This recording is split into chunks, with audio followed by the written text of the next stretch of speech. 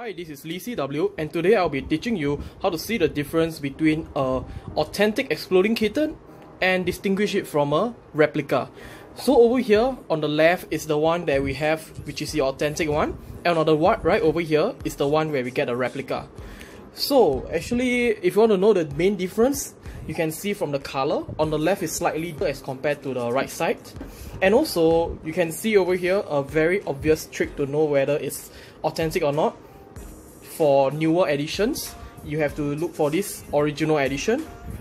This is one of the telltales that this is an authentic product, whereas over here you see on the replica there isn't anything over here. And also you can see over here that this is a slightly darker red on the background over here as compared to over here. The next difference that we are looking at is actually on the side of the box.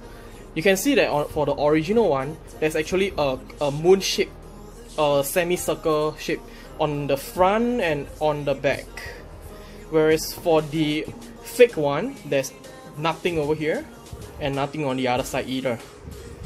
And then for the third difference you can distinguish is you look at the back of the box. For the back of the box, for newer editions, which is the one that if you are currently buying, you should be able to see this. They will say that inside the box is your unique code to unlock a special gift. And also you will see a sticker of authenticity over here, which is the authentic exploding kitten sticker.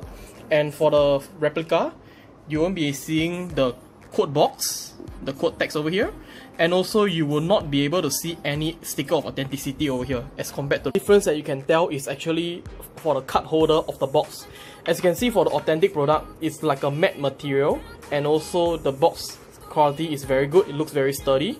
Whereas for the replica, you can see that it's made of very cheap plastic material and it's a very glossy surface. So right now I'm actually comparing the authentic one and the replica. Real on the left, fake on the right. You can see that there's actually a very slight color difference as compared to the authentic product. And also the texture will slightly feel a bit off as compared to the authentic product. So all these are actually telltale signs that whether you have bought an authentic or a replica. Thanks for watching.